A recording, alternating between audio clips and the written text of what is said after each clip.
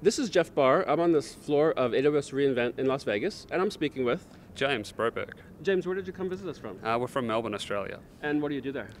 We have a content delivery company that does website acceleration, both static and dynamic content. We also work on encoding and transcoding of high definition video for a global audience. And this is based on AWS?